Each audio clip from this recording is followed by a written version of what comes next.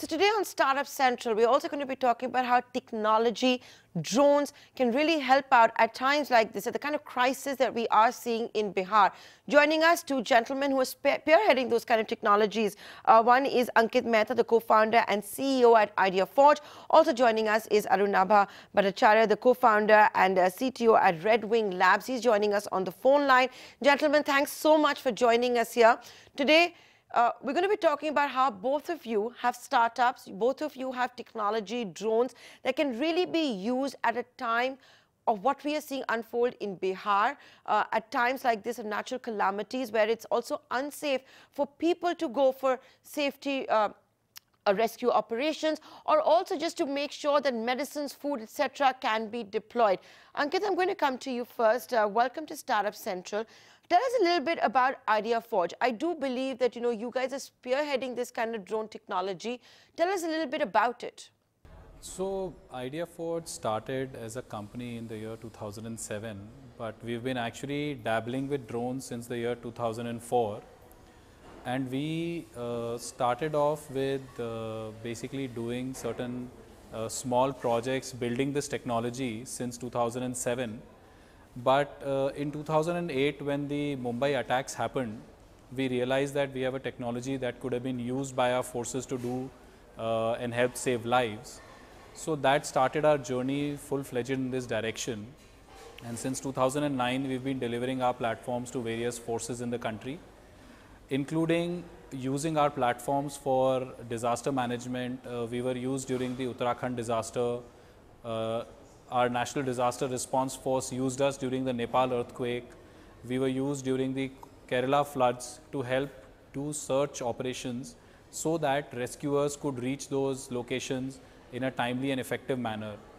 Going forward, what we see is that these UAVs are going to be used also in helping people who are stranded survive and sustain till the time rescuers can reach them and do an actual rescue, physical rescue, but we can help identify where survivors are, and we can provide aid to them so that they can sustain in those difficult environment and geography.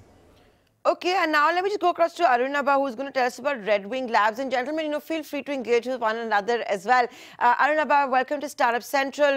Tell us a little bit about your startup and how you're using drones for all these kind of things that we're talking about today. Yeah, hi. So basically, we at Red Wing Labs, we're using drones to solve problems that exist in last mile logistics, particularly in the case of healthcare. But looking at it from a perspective where rescue operations are concerned, so just as Ankit explained, so drones can work as a great first responder in these kinds of scenarios. So where you could use the drones to either get a real-time feedback of what's happening on ground, and then further utilize them to deploy immediate supplies or anything that might be required there.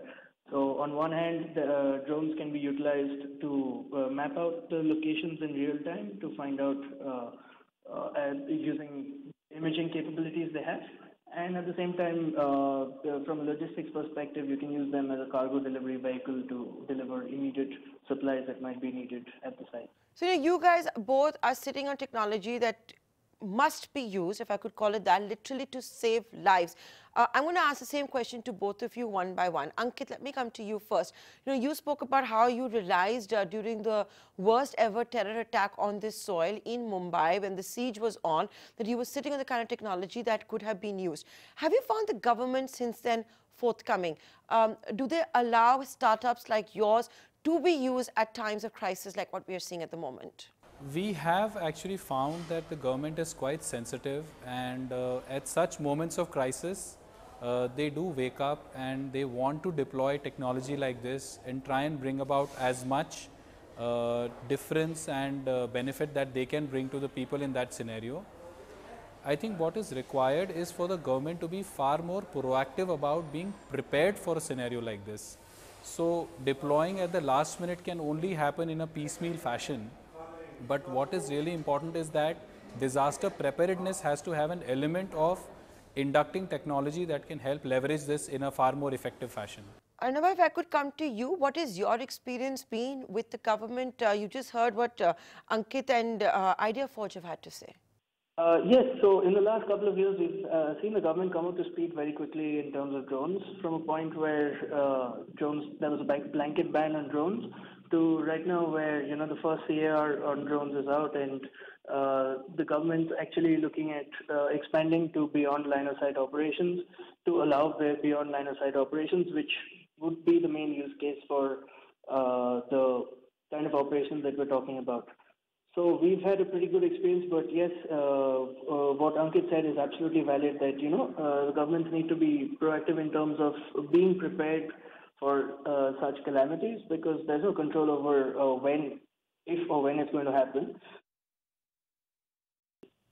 With that, gentlemen, I'd like to thank both of you for joining us here. That's how drones are also being used, not just for food apps, for delivery that we've been talking about, but really putting it to good use, whether it is to the last mile connectivity with medical supplies, or just getting a real lifetime access in remote areas where people can't go, to try and rescue them and to get those kind of imaging.